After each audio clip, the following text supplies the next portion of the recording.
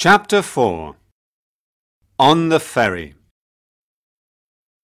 It was dawn, and Shauna and Harminder looked at the red and orange sky over Dublin as the ferry slowly left the port. When was the last time you saw your parents? Shauna asked Harminder. 4 years ago, at my 18th birthday party. She answered sadly. Wow, that's a long time.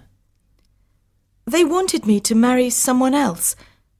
Somebody they chose. An arranged marriage? Yes, said Harminder. They stood in silence for a while. In Indian tradition, a marriage is more than just a woman and a man being together. It's a marriage of 2 families. I've always known that it was very important to my family. But then I met Declan. I was only 17, but I knew that I wanted to spend the rest of my life with him. We saw each other in secret for months. I was too frightened to tell my family about it, because they believe in arranged marriages. But then my parents told me the big news. At my 18th birthday party, they wanted to introduce me to my future husband, an Indian boy. I knew that I had to tell them the truth.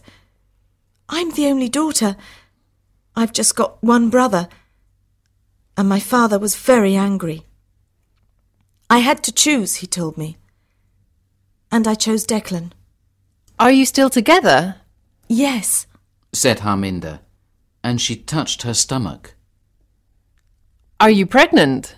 Shauna asked with a smile. Yes, I only got the news last week. She laughed. You're the only other person that knows. I haven't told Declan yet.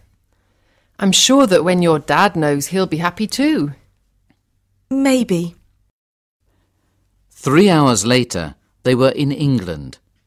Harminder drove fast. They had to drive for another 6 hours before they arrived in London. After a few miles, Harminder noticed that Vanessa was looking over her shoulder. What's wrong, Vanessa? Nothing. She said. Can't you drive faster? I'm already driving over the speed limit. Why? No reason. It's only... I don't want to frighten anyone, but I think somebody is following us. There's a dark blue car behind us. It's been there since we got on the ferry at Dublin. Harminder looked into the mirror. Her heart began to beat faster when she saw the sunglasses. Suddenly, they heard a horn. Harminder looked back at the road and saw that an enormous lorry was coming directly towards them.